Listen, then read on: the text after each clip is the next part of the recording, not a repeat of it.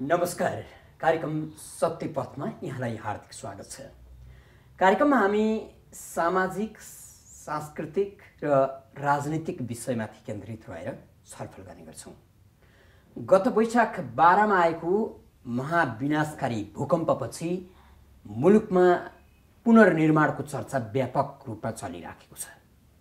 राजनीतिक दलहरूले पुनर्निर्माणको चर्चा गरिरहँदा केही बौद्धिक वर्गमा मुलुकको समृद्धि र पुनर्निर्माण र पुनर्संरचना गर्ने हो भने यो मुलुकलाई दोस्रो अन्तर्राष्ट्रिय विमानस्थलको आवश्यकता टटकारो छ भनिराखेका छन्। फेरि पनि यो विषय सरकार र राजनीतिक दलहरूका बीचमा त्यति धेरै बहस हुन पाइराखेको छैन। 2 दशक अघि अन्तर्राष्ट्रिय विमानस्थलको अवधारणा ल्याइयो। विशेष गरी संस्कृति, पर्यटन एवं नागरिक उड्डयन मन्त्रालयका सचिव वीरेन्द्र बहादुर देउजाको पालामा निजगढमा अन्तर्राष्ट्रिय विमानस्थल बनाइनुपर्छ भनेर सम्पूर्ण तयारी गरियो। नक्साङ्कन गरियो, विज्ञहरू पठाइयो र अब नेपालका लागि निजगढभन्दा अन्यत्र अर्को अन्तर्राष्ट्रिय विमानस्थल बन्न सक्दैन भन्ने निचोड पनि निकालियो। तर 2 दशक बितिसकेको छ, अन्तर्राष्ट्रिय विमानस्थल कहीँ कतै बन्न सकेको छैन। दलहरूले आफ्नो अनुकूलतामा कहिले भैरवाको कुरा गर्छन्, कहिले दाङको कुरा गर्छन् त कहिले पोखराको पनि कुरा गर्छन्। फेरि पनि विज्ञहरू निजगढभन्दा अन्यत्र अन्तर्राष्ट्रिय विमानस्थल बन्न सक्दैन भन्ने निचोड निकाल्न बाध्य बनिराखेका छन्। अघिल्लो साता हामीले पर्यटन एवं नागरिक उड्डयन मन्त्री कृपासुर शेर्पासँग यो मुलुकलाई दोस्रो अन्तर्राष्ट्रिय विमानस्थल चाहिन्छ कि चाहिँदैन, तपाईको कार्यकालमा बन्छ कि बन्दैन भनेर छलफल गरेका थियौँ। मन्त्री शेर्पाले अत्यन्तै आवश्यक परिसकेको छ र मेरै कार्यकालमा निजगढमै अन्तर्राष्ट्रिय विमानस्थल बन्नेछ र मैले यो प्रतिज्ञा गर्दछु पनि भन्नुभयो। हामी निजगढमै दोस्रो अन्तर्राष्ट्रिय विमानस्थल बनाउनका लागि सम्पूर्ण तयारी गर्नुभएका पूर्व पर्यटन एवं नागरिक उड्डयन सचिव वीरेन्द्र बहादुर देउजासँग छलफल गर्दैछौँ। हाम्रो स्टुडियोमा उपस्थित हुनुहुन्छ वीरेन्द्र बहादुर देउजाज्यू, उहाँलाई स्वागत गरौँ। देउजाज्यू, यहाँलाई इमेज टेलिभिजनमा हार्दिक स्वागत छ। धन्यवाद। अब यहाँकै कार्यकालमा जति बेला यहाँ पर्यटन सचिव हुनुहुन्थ्यो, यहाँले यो मुलुकलाई दोस्रो अन्तर्राष्ट्रिय विमानस्थल चाहिन्छ भनेर निजगढमा विमानस्थल बनाउने तयारी गर्नुभयो। कारण के हो? हामीलाई यति सानो मुलुक छ, सरकारलाई चासो नलाग्ने, राजनीतिक दलहरूलाई दोस्रो विमानस्थलको आवश्यकता नपर्ने, तपाईलाई यति धेरै आवश्यकता 2 दशक अगाडि किन पर्यो होला? म चाहिँ नि 2051-49 मा हवाई विभागको महानिर्देशक भएको। त्यही बेला नै सुरु गरेको। 2000 म त्यहाँ जानासाथ 2051 मा नेपालमा एउटा फुल फ्लेजेड अन्तर्राष्ट्रिय विमानस्थल बनाउन कहाँ ठिक हुन्छ भनेर त्यसमा पुरा प्रारम्भिक सर्वेक्षण गरायो। यसलाई प्री फिजिबिलिटी स्टडी गराइयो। किनभने त्यसमा अब हरेक उसले पोलिटिसियनहरूले हरेक आफ्नो आफ्नो क्षेत्रमा अन्तर्राष्ट्रिय विमानस्थल बनाउनुपर्छ भनिराखेका थिए। त्यो गर्दाखेरि वास्तवमा कहाँ ठिक हुँदो रहेछ भनेर त्यो प्री फिजिबिलिटी स्टडीले निजगढलाई आइडेन्टिफाई गर्यो। अब तपाईँले नेपालमा विमानस्थलको हवाईको इतिहास हेर्नुहुन्छ भनेदेखि सबभन्दा पहिले त सिमरामै एयरपोर्ट बनायो भनौँ न एक किसिमले। सिमरालाई नै बनाउने कुरो थियो काठमाडौँको सट्टा, तर अब काठमाडौँ आयो। अब त्यो सिमरा किनभने तराईमा फुल फ्लेज इन्टरनेसनल एयरपोर्ट छैन, तराईमा चाहिन्छ भन्ने हिसाबले म हवाई विभागमा गएपछि त्यसैले अब खोजी गर्दाखेरि चाहिँ नि हामीले यो प्री फिजिबिलिटी स्टडीबाट त्यहाँ पत्ता लगायौँ र त्यसपछि अब 2053 2 वर्षपछि अनि फिजिबिलिटी स्टडी गरायौँ। हाम्रै नेपाली चाहिँ जनशक्तिबाट एकदमै राम्रो स्टडी गरेको थियो। अब त्यसमा चाहिँ नि यो फेरि त्यही निजगढको सम्भाव्यता त्यहाँबाट आयो। अनि अब तर के हो नि, म धेरै वर्ष झन् त्योभन्दा अगाडि 15-20 वर्ष सडक विभागको इन्जिनियरहरूमा काम गरिसकेँ। त्यहाँ सडक विभागमा सारी मैले काठमाडौँबाट तराईसम्म एउटा हाई स्पिड रोड नभइकन हुँदैन भनेर मैले सुरुवात गरेको थिएँ त्यहाँ। त्यो चाहिँ नि 49 सालमा म हवाई आउनुभन्दा अगाडि त्यो डिटेल डिजाइनलाई कति 1 करोड कति बजेट पनि राखेको थियो। म त्यहाँबाट हिँडेपछि चाहिँ नि त्यो प्रोजेक्ट पनि हिँड्यो। त्यसपछि कसैले अगाडि बढाएन त्यो फास्ट ट्र्याक मैले सुरु गरेको। अब मैले त्यो फास्ट ट्र्याक सुरु गराउनेमा फिनिडाको स्टडी ल्याएँ, त्यसपछि फिनिडाले स्टडी पनि गर्यो। अनि उयो मान्छेहरूले इन्ट्रेस्ट लिएन, कसैलाई चाहिँ नि चासो नभएपछि त्यति हलपत्र परेको थियो। म हवाईमा गएँ। हवाईमा गएपछि मैले भने अब यो अन्तर्राष्ट्रिय विमानस्थल र चाहिँ नि फास्ट ट्र्याक त्यो सँगसँगै जाने कुरा हो। त्यो दुवैको स्टडी मैले हवाईबाट गराएँ। हवाईले चाहिँ नि सडकको पनि स्टडी गराएँ। सडकको अनि त्यसपछि चाहिँ नि यो त्यो बेलादेखि यो आइडेन्टिफाई भएर आएको हो। अनि त्यसपछि म के अरे पर्यटन मन्त्रालयमा 2059मा हुँदाखेरि चाहिँ नि त्यो 10th प्लान 58-59 लेख्ने चलिरहेको थियो। त्यो बेला 10th प्लानमा पनि हामीले लेखेको आइडेन्टिफाई अन्तर्राष्ट्रिय चाहिँ नि अब यसलाई एक्सप्यान्ड गर्नुपर्छ गर्यो आइडेन्टिफाई हो होइन। अनि त्यसपछि आएर अनि कन्टिन्युसली अब म बाहिर निजी प्राइभेट सेक्टरमा बाहिर आए सरकारी नोकरी छोडिसकेपछि पनि यसको लगातार फलोअप चाहिँ नि मैले गरिराखेको। जस्तो नि देवदाजी, अब तपाईँ सडक विभागमा हुँदा होस् अथवा मन्त्रालयको सचिव हुँदा होस् अथवा बाहिर हुँदा पनि निजगढमै दोस्रो अन्तर्राष्ट्रिय विमानस्थल हुनुपर्छ भनेर लाग्नुको कारण के? अब त्यो हामी त्यही बेला थाहा थियो कि काठमाडौँ एयरपोर्ट गएर यो चाहिँ नि अब भनौँ न 2014-15मा आएर सेचुरेटेड हुन्छ भन्ने त पहिल्यै स्टडी फोरकास्ट गरिसकेका थियौँ। तर अब हामीलाई चाहिँ नि नेपाल त टुरिज्म प्रमुख देश, टुरिज्मबाट नेपालको चाहिँ नि आर्थिक विकासको आधार बनाउने भन्ने गफ त धेरै गरियो र अहिलेसम्म पनि करिब 3% भन्दा जिडिपीमा टुरिज्मको कन्ट्रिब्युसन छैन। किन भन्दाखेरि एउटा ठुलो अनलिमिटेड ग्रोथ पोटेन्सियल भएको विमानस्थल नभएर हो। तपाईँले संसारको विकासको इतिहास हेर्नु भने हरेक देशमा ठुल्ठुलो एयरपोर्ट भएपछि मात्रै चाहिँ नि हर किसिमको विकासहरू अगाडि बढेको छ। अब निजगढ किन चाहियो भन्ने कुरामा हामीले विभिन्न स्टडी गर्दाखेरि एउटा त एयरपोर्ट काठमाडौँको एयरपोर्ट चाहिँ नि काठमाडौँको नियरेस्ट एउटा हुनु पऱ्यो। अनि अर्को कुरो चाहिँ नि मुख्य कुरो के हो भनेदेखि 2-3 कुरो छ क्या। एउटा चिज चाहिँ नि सेफ्टीको हिसाबले काठमाडौँ सेचुरेट भयो, यसमा फर्दर एक्सपान्सनको पोसिबिलिटी छैन। अब अहिले 5 मिलियन टुरिस्ट हुँदाखेरि नै यति गाह्रो भयो। दिनको 300-400 फ्लाइट ह्यान्डल गर्नुपर्छ। एभ्री 2 मिनटमा एउटा फ्लाइट ह्यान्डल गर्ने अवस्था छ। अब फेरि यो हाम्रो चाहिँ नि एयर स्पेस बाउल सेप होइन, च्याकअप जस्तो चाहिँ नि एयर स्पेस छ। यसमा चाहिँ नि सेफ्टीको स्तर बढाउन चाहिँ एकदमै गाह्रो छ। वास्तव सबै प्र्याक्टिकल पर्पजको लागि सेचुरेट भइसक्यो। जबकि यसलाई चाहिँ नि निजगढ एयरपोर्ट बनाउनको लागि आनाकानी गर्नेहरूले यसलाई तन्काएर 30सम्म पुर्याउन सकिन्छ। किन आनाकानी गर्यो? यो धेरै ठुलो प्रोजेक्ट हो बुझ्नुभयो नि। योसँग फास्ट ट्र्याक पनि टाइट छ। त्यो एक्लै एयरपोर्ट मात्रै बन्ने होइन। त्यसरी यो 8 हुन पर्यो। इन्टरनेसनल एयरपोर्ट र फास्ट ट्र्याक यसले नेपालको अर्थतन्त्रमा ठुलो नै क्रान्ति ल्याउँछ। यदि यो देशलाई विकासको ढोका खोल्नु छ भने यो दुईटा पूर्वाधार नभए कुनै हालले गर्दैन। अब त तपाईँ सानो दिलले, तपाईँको दूरदृष्टि छैन, तपाईँको दिल नै सानो छ भने त देशको विकास पनि सानै हुन्छ। अहिलेसम्म भइराखेको पनि त्यही हो। त्यही विकासको ढोका खोलाउने उपाय कहाँ छ त भन्दाखेरि चाहिँ नि एउटा एयरपोर्ट चाहियो। अब त्यसको किन चाहियो निजगढमा भन्दाखेरि हेर्नुहोस्, अब यसको टेक्निकल रिजनहरू आउँछ। टेक्निकल रिजन एउटा त यो काठमाडौँ एयरपोर्टमा प्रेसिजन ल्यान्डिङ हुनै सक्दैन। अर्को एउटा रनवे थप्ने पनि सम्भवै छैन, ठाउँै छैन। एयर स्पेस बाउल सेपको छ।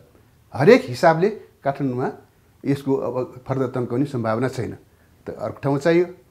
अब अर्को चाहिँ नि हामीलाई नेपाली चाहिँ नि एयर स्पेसमा हवाईजहाज क्रुजिङ लेभलमा 27,000 फिटमा छिरेर अनि आफ्नै एयर स्पेसमा चाहिँ नि डिसेन्ड गर्न सक्यो भनेदेखि अर्को एउटा चाहिँ नि आइएफआर रिजनसँग कोअर्डिनेट गर्ने झमेलाहरू कम हुन्छ। त्यसले गर्दाखेरि सेफ्टीलाई इफिसियन्सीलाई बढाउँछ। भनेपछि निजगढ नै एउटा त्यस्तो ठाउँ हो जहाँ चाहिँ नि तपाईँ पश्चिमबाट पनि नेपालको एयर स्पेसमा छिरेर पुरा डिसेन्ड गर्न सक्नुहुन्छ, पूर्वबाट छिरेर डिसेन्ड गर्नुहुन्छ। अब एयर रुटको कुरा त्यो हामीले इन्डियामा उहिले नै इन्डियासँग 1996मा हामीले गरेको सम्झौतामा त्यो चाहिँ नि एयर रुटको हामीले चाहिँ नि स्वीकृति त्यो बेला लिइसक्यो हो। यो बिचमा अलिकति गडबड गरे त्यो प्रब्लम पनि छैन कि। भनेपछि एउटा चिज चाहिँ नि यो बिचमा गडबड गरे भन्नु भने बिचमा के भयो? स्वीकृतिमा फेरि केही तलमाथि भएको छ? त्यो चाहिँ नि जुन हामीले नेपालकोतिरबाट छिर्ने होइन र यताबाट चाहिँ नि जुन बाटो ल्याएको थियौँ, यतैबाट नेपाली त्यो बाटोमा अहिले त्यो अपरेट नगर्ने बाई डाइरेक्सनल चाहिँ नि जानलाई चाहिँ नि त्यताबाट भैरवाबाट नेपालबाट निक्लिनु हुने आउनलाई चाहिँ नि त्यताबाट नहुने साबिकै बाटोबाट छिर्ने भन्ने किसाबले हामीले पहिले साइन गरिसकेको विपरीत पनि टेम्पोरेरी एरेन्जमेन्ट त्यस्तो गरे पछिकाहरूले त्यो गर्नु जरुरत थिएन क्या जबकि हामीले चाहिँ नि बाई डाइरेक्सनल रुट इस्टाब्लिस गरेर अपरेट गर्ने स्टेजमा हामी पुगिसकेका थियौँ त्यसलाई ट्रायल उसमा त्यो ट्रायल फ्लाइट गर्नु मात्रै बाँकी थियो है त्यो खेर त्यो ठुलो प्रब्लम भयो त्यो अहिले पनि त्यो सधैँ छ एउटा त्यो टेक्निकल रिजन भयो अर्को चिज चाहिँ नि अब त्यो हामीले इन्टरनेसनल एयरपोर्टको तपाईँको जस्तै अब तपाईँ उदाहरणको लागि हेर्नुहोस् कि टुरिज्मको सिग्निफिकेन्ट ग्रोथको लागि कति चाहिन्छ भने 30, 40, 50, 60 मिलियन चाहिँ नि प्यासेन्जर ह्यान्डल गर्ने सोध्नुपर्छ सिङ्गापुरमा अहिले चाहिँ तपाईँको 53 मिलियन प्यासेन्जर मुभमेन्ट छ हामी कहाँ 5 मिलियनमा यहाँ सेचुरेट भइसक्यो त्यसमा पनि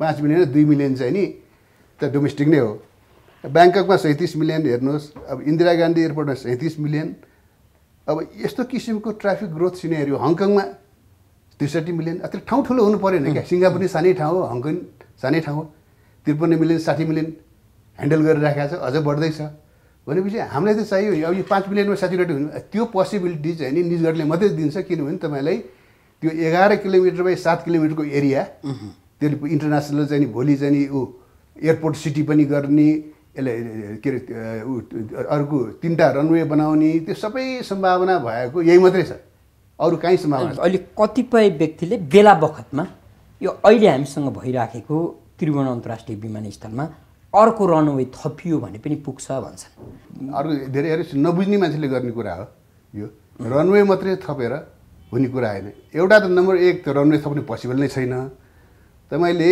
2टा रनवे अपरेट गर्नलाई कमसेकम 1.5 किलोमिटर डिस्टेन्समा हुनुपर्छ मिनिमम अब अर्को 1.5 किलोमिटरमा कहाँ लगेर बनाउनुहुन्छ त्यसमा एप्रोचको कुरा आयो अनि फेरि एउटा कुरो रनवे मात्रै थप्ने कुरा होइन इन्टरनेसनल चाहिँ नि एयर अपरेटरहरूलाई आउनु सजिलो हुनु पर्यो हामीसँग अहिले जुन एउटा मात्रै अन्तर्राष्ट्रिय विमानस्थल छ त्यो चाहिँ ल्यान्डिङको लागि त्यति सजिलो छैन अघि यहाँले भन्दैन कचौरा जस्तो ठाउँमा त्यो मात्रै होइन एभिएसन ग्रोथको लागि तपाईँले के हेर्नुहोस् के भने एउटा बेसिक प्रिन्सिपल चाहिँ नि bigger the aircraft लङ्गर the hall the more भाएबल is the operation aircraft operation होइन भनेपछि चाहिँ ठुलो जहाज ल्यान्ड गर्ने हुनसक्ने लोड पेनाल्टी नलिकन यो एयरपोर्टमा त जहिले पनि लोड इभन यदि चाहिँ नि अर्को रनवे बनाउनु सम्भव भएछ भने पनि लोड पेनाल्टीमा चलाउनुपर्छ किन अल्टिट्युड बढी छ एयर स्पेस कन्जेस्टेड छ अर्को त फेरि प्रेसिजन ल्यान्डिङ त हुनै सक्दैन अनेक किसिमको कोसिस गरिरहेका छन् अरे त्यो खालि तन्काउने मात्रै कुरा हो यो प्रेसिजन ल्यान्डिङ क्याट 3 लेभलको हुनै सक्दैन त्यसै भएर यो रनवे मात्रै बनाउने कुरा होइन त्यो भायबिलिटी चाहिँ नि अपरेसनल भायबिलिटीको पनि कुरा हो अब त्यसो भने तपाईँ एकजना पूर्व प्रशासक पनि हुनुहुन्छ र अन्तर्राष्ट्रिय विमानस्थल अथवा विमानस्थलसँग सम्बन्धित त्यस्ता निकायमा तपाईँ बस्नुभयो भौतिक मन्त्रालयमा पनि तपाईँ बस्नुभयो सडक विभागमा बस्नुभयो हवाई विभागमा बस्नुभयो र अत्यन्तै तालुकदार मन्त्रालयमा पुग्नुभयो अन्त्यमा फेरि पनि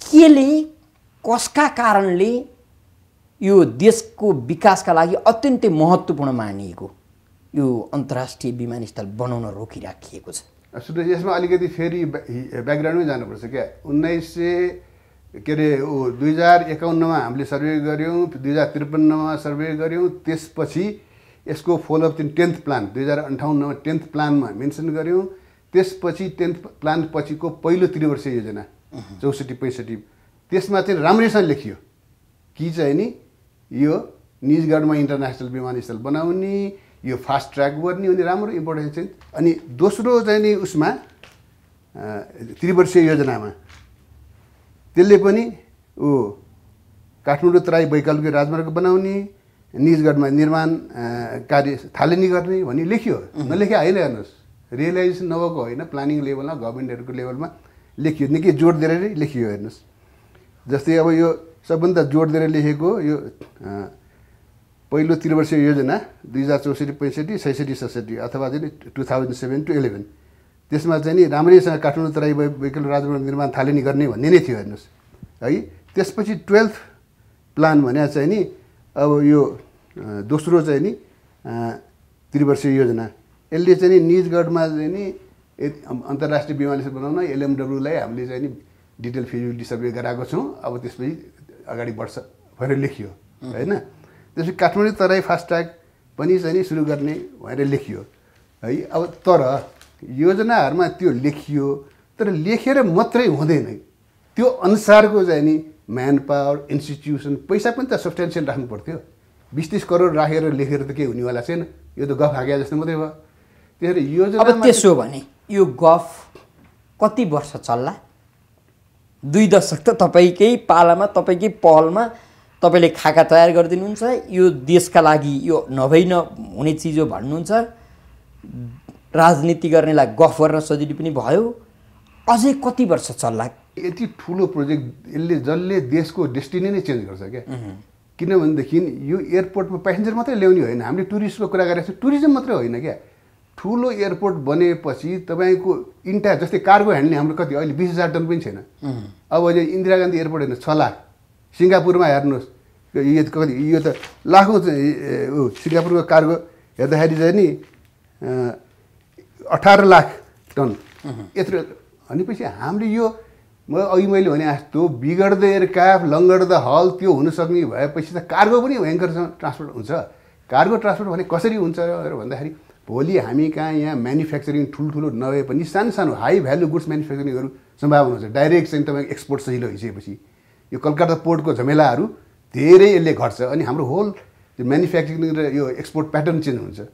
भनेपछि अर्को त यो ट्रान्जिट एयरपोर्टको काम गर्छ। भनेपछि बेसिकल्ली चाहिँ यो निजगढ एयरपोर्टको कन्सेप्ट के हो भने यसलाई चाहिँ ग्लोबल गेटवे बन्न सक्छ, अथवा चाहिँ नेसनल इकोनोमिक सेन्टर बन्न सक्छ, अब रिजनल हब एयरपोर्ट बन्न सक्छ।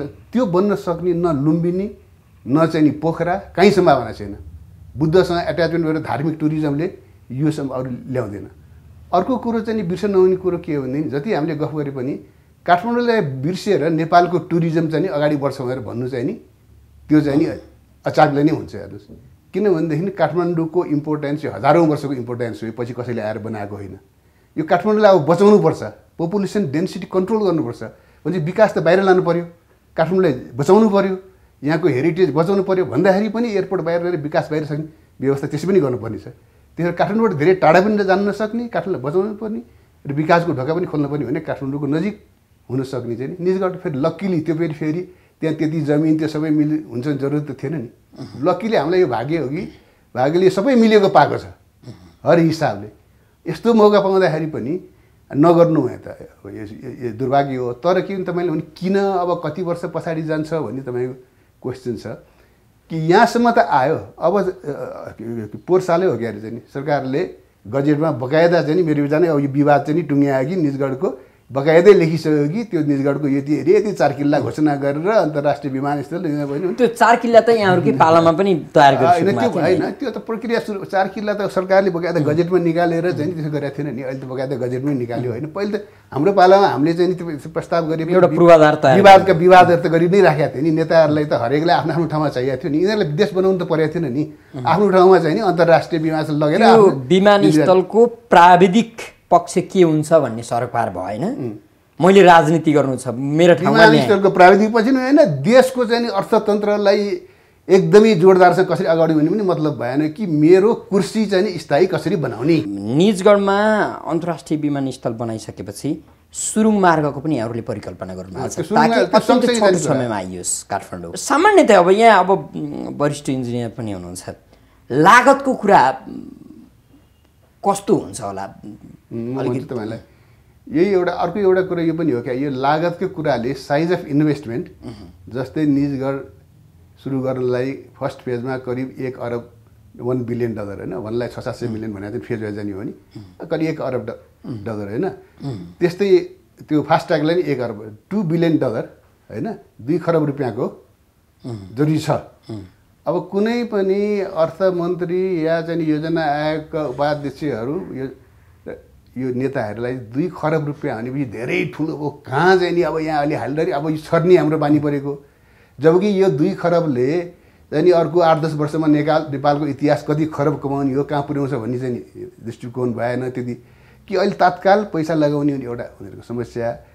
अब अर्को चिज चाहिँ नि त्यो यसमा एक कमिटेड भएर लागिरह्यो भने यो गर्न सकिन्छ र यसको कति उपाय छ त्यो तरिकाहरू चाहिँ नि यिनीहरूले लाग्नु पऱ्यो नि, भिड्नु पऱ्यो नि। लाग्ने भिड्ने मान्छेहरू नभएर मन्त्रीहरू पनि अस्थायी नै हुन्छन्। हेर्नु कर्मचारीहरूको पनि ठेगान छैन, कन्फिडेन्स छैन। अर्को यो सबभन्दा ठुलो प्रब्लम किन भएन भने तपाईँको भनाइ चाहिँ किन परस्पर आयो भने यो पोलिटिकल इन्स्टेबिलिटी हो। यहाँले अघि पनि चर्चा गर्नुभएको थियो, मैले प्रस्ताव लगेँ पछि म सँगसँगै त्यो प्रस्ताव हरायो।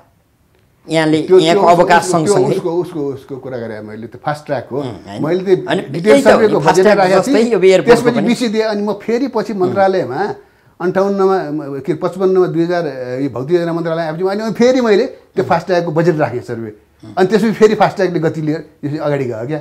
भनेपछि काम गर्ने मान्छे चाहिँ देश बनाऊ भनेर भिजन लिएर देशलाई अगाडि लानुपर्छ भने जागिर मात्रै खानुभन्दा बाहिर निक्लेर चाहिँ नि अब सोध्ने मानिसहरू यो सरकारले अब तपाईँकै कुरा सुनिसकेपछि पनि अब हुन त तपाईँले पटक पटक तपाईँको टिमैले सुनाइरहेछ 2 दशकदेखि, तर सुनेको छैन। मानौ हाम्रो भाग्यले सुनिदियो यो सरकारले भने निजगढमा दोस्रो अन्तर्राष्ट्रिय विमानस्थल बनाउन काम सुरु भयो भने कति वर्ष लाग्ला?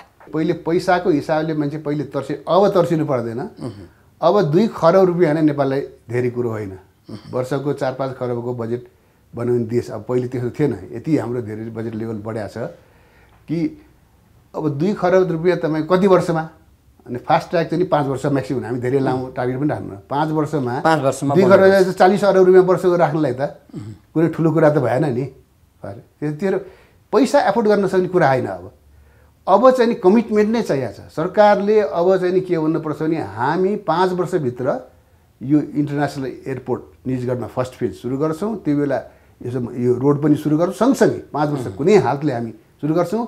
यसको लागि वर्षको चाहिँ नि 30 अरब या 40 अरब रुपियाँ चाहिँ हामी राख्छौँ। आफ्नै कसैको भर पर्नु पर्दैन, आफ्नै पैसा राख्न सकिन्छ। गर्छौँ भने र त्यसको लागि संयन्त्र अब एउटा हाई पावर चाहिँ बढी निकाल्नुपर्छ। सायद चाहिँ नि यो के अरे फास्ट ट्र्याक र उसको अन्तर्राष्ट्रिय निजगढ अन्तर्राष्ट्रिय एउटा मन्त्रालय नै बनाएको हुन्छ क्या, हाई पावरफुल पावर दिएर। त्यस्तो लगाव कमिटमेन्ट नभइकन बन्दैन। अब पैसा पनि गाह्रो छैन, सम्बन्ध भयो होइन। टेक्नोलोजिकल धेरै काम भइसक्यो।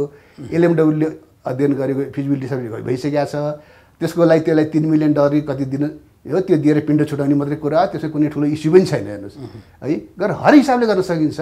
अब कोही गर्छु भन्ने मन्त्रीहरू आए गरे भने र साँच्चै चाहिँ अडान लिएर आँट गरे भने यो बन्छ र 5 वर्षभित्र बन्छ यो एयरपोर्ट र यो सबै। र एयरपोर्टको अलिक ढिला भएछ भने 6-7 वर्षभित्र चाहिँ नि फर्स्ट फेज एयरपोर्ट तयार गर्न सकिन्छ। मैले अब फेरि पनि सोध्छु, हाम्रो राजनीतिक नेतृत्व, हाम्रो सरकारका केही प्रबुद्ध व्यक्तिले तपाईँको यो कुरा सुनिरहनु भएको छ, तपाईँलाई हेरिरहनु भएको छ भने पनि कम्तीमा देशका लागि उहाँहरूको बुद्धि फिरोस् भन्नका लागि निजगढमा दोस्रो अन्तर्राष्ट्रिय विमानस्थल बनिसकेपछि देशका लागि के हुन्छ अरे? हाम्रो चाहिँ नि अहिलेको हिसाबले प्रेडिक्ट गरे यसमा स्याचुरेट भएको अब 2020मा भनौँ न अहिले 5 वर्षपछि 6 मिलियन चाहिँ टुरिस्ट हामी इजिली यो अहिलेकै ग्रोथ रेटले आउनु पर्नेमा यो हिसाबले हो भने त अब अहिले चाहिँ नि हाम्रो 3 मिलियनमै यहाँ स्याचुरेट भइसक्यो। वास्तवमा अब त ग्रोथ कन्ट्रोल गर्नुपर्ने छ टिआईमा सेफ्टीको हिसाबले। भोलि ठुल्ठुलो घटनाक्रमहरू भयो भनेदेखि यो सेफ्टीको प्रयास नगर्या, यसलाई चाहिँ ट्राफिक घटाउने प्रयास नगर्या भन्ने चाहिँ दोष लाउने पनि अवस्था आउँछ, बुझ्नु भएन? तर सेफ्टी अब यो त्यो हाम्रो टुरिस्ट घट्ने भयो नि हाम्रो। अझ चाहिँ यस्तो अन्तर्राष्ट्रिय विमानस्थल बढ्यो भने त 6 मिलियन भनेर प्रोजेक्ट गरेको ट्रेडिसनल हिसाबले त्यो एउटा बन्द गरेको ढोका खोलेपछि त सर्ज आउँछ एकचोटि। त्यो अब 2020मा यसरी बनायो भए त यो चाहिँ नि 6 मिलियन कि 8 मिलियन 9 मिलियन टुरिस्ट हुन्थ्यो। अनि कति घाटा लाग्यो एउटा त्यो। अर्को चिज तपाईँ फास्ट ट्र्याक हेर्नुहोस्, त्यसो सँगसँगै फास्ट ट्र्याकलाई हरेक यहाँबाट तराई जाने हरेक गाडीले दिनमा 156 किलोमिटर वान वे बढी हिँड्नुपर्छ। अब आउने जाने गरी त 300 किलोमिटर बढी हिँड्नु पऱ्यो। कति खायो हेर्नुहोस्। एउटा ट्रकले एक ट्रिपमा 80 लिटर जाने मात्रै, आउने जाने 160 लिटर बचत फ्युल मात्रै बचत गर्छ। एउटा कारले चाहिँ नि आउने जानेमा 30 लिटर बचत गर्छ भनेको वर्षमा फ्युलको हिसाबले मात्रै पनि तपाईँले वर्षमा चाहिँ नि 2-3 अरब रुपियाँ त सेभिङ हुन्छ। र तपाईँको टोटल VOC युजर कस्टको सेभिङ हिसाब गर्ने हो भने त्यो बाटोको कारणले मात्रै तपाईँको वर्षमा यही हिसाबले अब 4-5 वर्षमा तयार भयो भने पनि वर्षको 5-7 अरब रुपियाँ नेट सेभिङ हुन्छ। र अर्को 10 वर्षपछि वर्षको 20 अरब हुन्छ हेर्नुहोस्। अर्को 30 वर्षपछि वर्षको 50 अरब सेभिङ हुन्छ हेर्नुहोस्। कत्रो सेभिङ छ हेर्नुहोस्। फेरि त्यो बाहेक पनि हामीलाई चाहिँ ऱ्यापिड एक्जिट भयो नि एयर ट्रान्सपोर्टबाट। अहिले हामीले अघि मैले तपाईँलाई भने कि 20,000 मात्रै चाहिँ कार्गो हामीले ह्यान्डल गर्न सकेका छौँ। अब त्यो बेला तपाईँ लाखौँ टन कार्गो चाहिँ गर्न सक्ने हाम्रो क्षमता हुन्छ।